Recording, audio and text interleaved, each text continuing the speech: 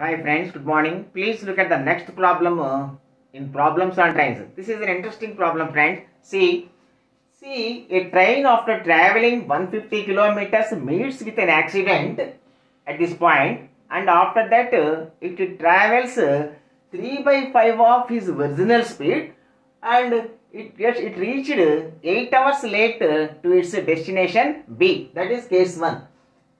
Case 2. Had the accident occurred 360 kilometers further, that is, if accident occurred at this place, then it reaches the destination at only 4 hours late. What is the distance between A and B? See friends, first let us find the speed of the train. It is simple. See, in the second case, the accident occurred 360 kilometers further, and for that reason it reaches the destination only at 4 hours late. That means to travel this 360 kilometers with original speed and reduced speed is 4 hours. 8 minus 4, 4 hours. Say original speed say x, then reduced speed 3x by 5. So, to travel this 360 kilometers with reduced speed and original speed is equal to 8 minus 4, 4 hours. So, 360 by 3x by 5, this is time taken to travel with reduced speed, and 360 by x, original speed, the time difference between these two is 4 hours. See, 120 into 5, 600 by x minus 360 by x is equal to 4.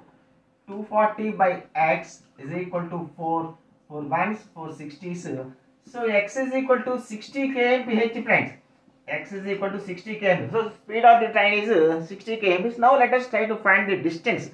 See friends, after the accident, let us take the case 1. After the accident, it travelled 3 by 5 of its usual speed. Let us say the original time from this point to this point. Say the original time is t. T. If the train travels with 3 by 5 of its usual speed, then it takes 5 by 3 of the usual time. That is 5 by 3 of usual time. This is normal usual time. This is the time taken with reduced speed. The difference between these two is 8 hours. So 5t by 3 minus t is equal to 8. 5t minus 3t. 2t by 3 is equal to 8 to 4.